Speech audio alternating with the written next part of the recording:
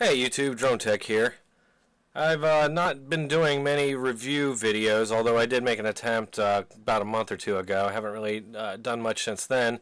But I came across this video today and thought I definitely have to do a review of this video.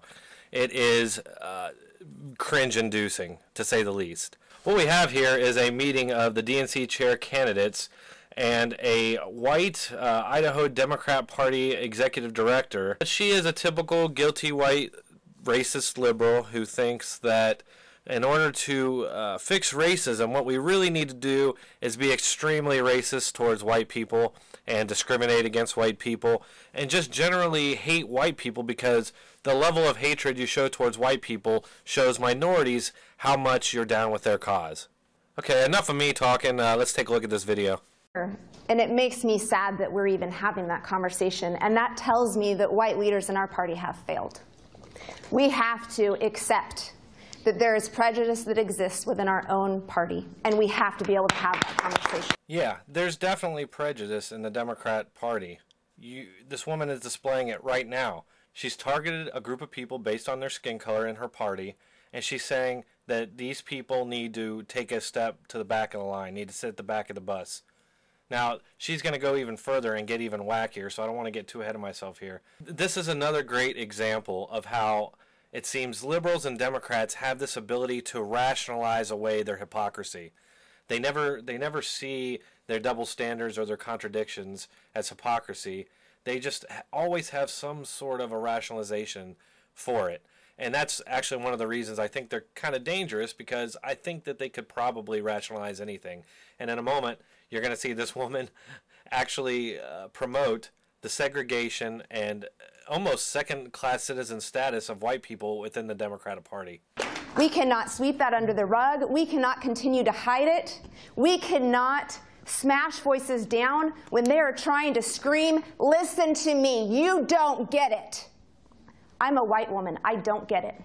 I am pleased and honored to be here today to have the conversation. I am so excited that we're here. And I am listening, because that's my job. My job is to listen to the issues. My job is to listen and be a voice. And my job is to shut other white people down when they want to interrupt. Okay, so this woman wants to hear voices, wants to hear the voices of people, unless you're white. And she wants to be part of a conversation where she tells other white people to shut up. Yeah, that sounds very productive. How progressive does that sound? When a group of people who has a skin color that I don't like, I tell them to shut up.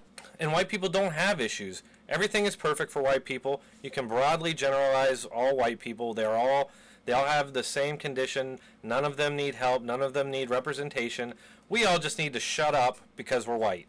This, folks, is the future leadership of the Democrat Party. Shut other white people down when they want to say, "Oh no, I'm not prejudiced. I'm a Democrat. I'm accepting."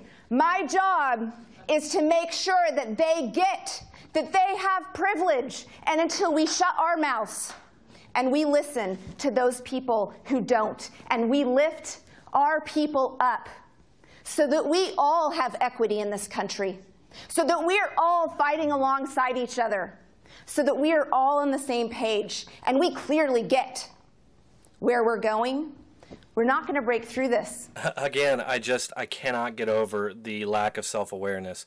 This woman's talking about unity while telling white people to shut up. She's talking about equity while telling white people to shut up. I have a really hard time understanding how we're going to bring an end to racism by promoting a whole new era of acceptable mainstream racism. Now, I'm not going to play, there's about another minute left of this video, but she pretty much just stays on the same diatribe, and I don't want to force anybody else to have to sit through that.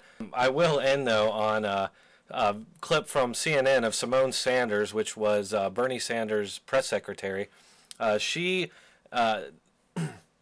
She said on CNN that she doesn't think white people should be leading the Democratic Party. This is clearly going to be the Democrats' agenda going forward.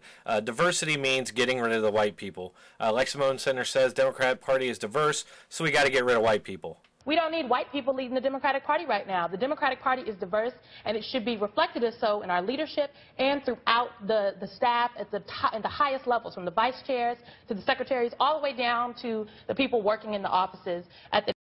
Hey, thanks for watching my review video here, folks. If you like it, let me know. If I could do anything that would make it better, you have any constructive criticism, please post it in the comments.